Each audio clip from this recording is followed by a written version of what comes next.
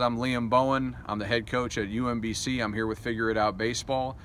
We're taking a couple of our pitchers through their daily throwing routine. We just got done the plyo drills that we do up against on horse stall mats up against our outfield fence. Now they're going to pick up a baseball and start their daily throwing progression. Luke and Gabe have picked up a baseball and they're getting into their daily throwing progression.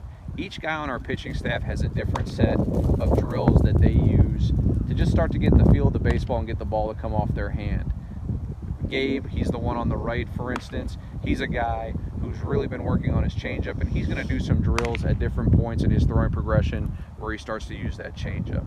Luke is a guy who's just continuing to work on getting a full rotation into every throw, and the drills, some of the drills that he's doing are going to promote that. So this particular drill, or the one that Luke just did, and the one that Gabe's doing with the changeup, is a drill that's where the movement in their hands is going to promote a consistent rhythm and tempo in the delivery, and then we're just trying to get them to rotate out in front of their body by keeping their feet static and getting the hand out in front. The next particular drill that Luke is going to do is going to be about creating slope with his shoulders and his belt. So in the video about our plyo work, I mentioned this, but this is a really critically important concept that I think a lot of people miss when they're coaching pitchers. What Luke's trying to do here is, as he moves towards Gabe, he's trying to keep his upper body kind of stacked over his back leg. You can see that. If you drew a line in his shoulders as he started his move towards Gabe, that line would be slanted, where the back shoulder would be beneath the front shoulder. That's so important because it's going to allow him space in front of his body that he can rotate into. I always equate it to throwing a punch. It's the same thing. If you were going to throw a punch, you wouldn't get chest to chest with the guy that you were punching. You would have to have some space and then rotate into that space. A lot of pitchers don't do a great job of that, and Luke's continued to work on that, and I think that's been to his benefit.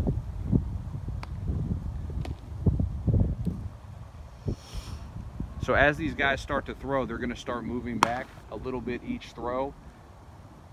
We don't give guys a specific number of throws or a specific distance on a given day that they need to go. What you really need to encourage your guys to do is develop a relationship with their arm, and you need to structure their programming so that they understand what the level of intensity that they need to use on a particular day is. Right now, Luke, our player on the left, is on what we call a green day. He's going to be throwing to hitters in about 20 minutes or so, and he's getting his body hot and ready to throw.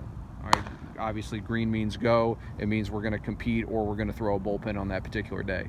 Gabe is on a yellow day. Gabe is our pitcher on the right here, and a yellow day for us most of the time means a flat ground. It can mean some other structured work, but he's coming off a recovery day and he's looking to peak again on Monday. Right now it's a Friday here at UMBC. So each guy is going to attack it a little bit differently, and you have to give each guy enough experience and you have to monitor them enough to where they understand when they need to peak and what they need to do to reach that peak. And what I would always tell guys is you want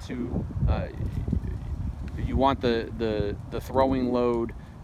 If you, let's say you're working on a Saturday to Saturday type of timeline where a kid pitches for you on a Saturday and then he's going to pitch again the next Saturday, you would want the throwing to maybe peak around Wednesday or Thursday, so they're not throwing as much in their throwing progression. They could even take Sunday off, but maybe they're not throwing a ton Monday, Tuesday. They're peaking Wednesday, Thursday, which is going to be probably when they're throwing their bullpen, and then they'll taper down a little bit to make sure they're ready for the next Saturday.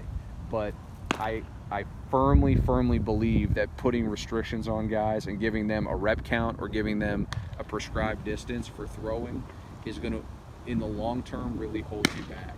I really think each guy is really different in the kind of athlete that they are and the kind of arm that they have, and you have to give them a structure that they can really start to make some of their own determinations within, and they can kind of use their feel and just use their experience to start figuring out what the best thing is for them. One thing I've always believed as a pitching coach is there's absolutely no substitute for throwing. If you're trying to get guys to be fit and durable throwers, then we do a ton on the strength and conditioning end, and I'm a huge proponent of that, but even our strength coach would tell you there's no substitute for getting out and throwing the baseball every day.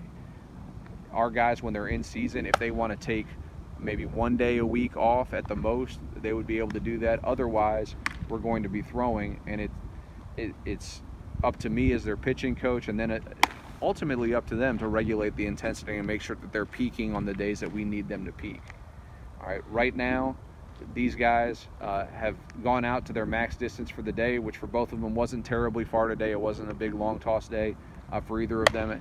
Most of our guys, Gabe included, who's the pitcher closest to us, actually long tossed yesterday. And then Luke is getting ready to throw to hitters very shortly now. So they're both throwing the ball on a line, and Luke is starting to dial up his velocity to get ready to compete.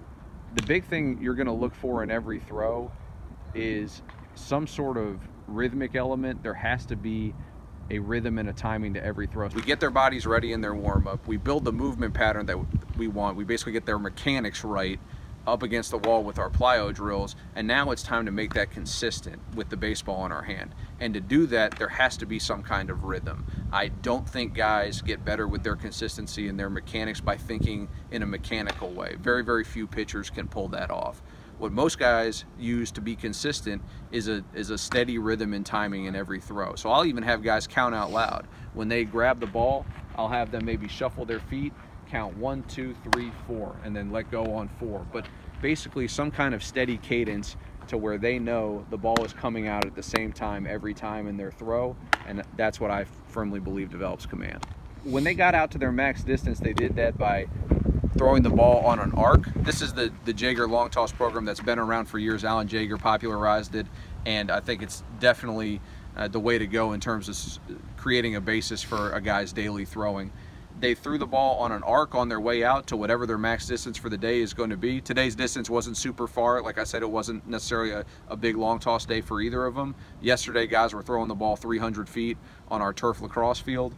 When they come in, they start to throw the ball hard, and it's their challenge to take whatever distance they created throwing the ball uphill and turn it into a downhill throw. And as they progress in, they come in maybe about 10 feet per throw. They're starting to throw the ball. They're still throwing the ball hard. You know, it's not a matter of throwing the ball harder as you get closer. It's a matter of throwing the ball with more angle as you get closer. So by the time they're maybe at about 90 feet, they're really letting it rip into each other's chest. It's Liam Bowen again with UMBC Baseball.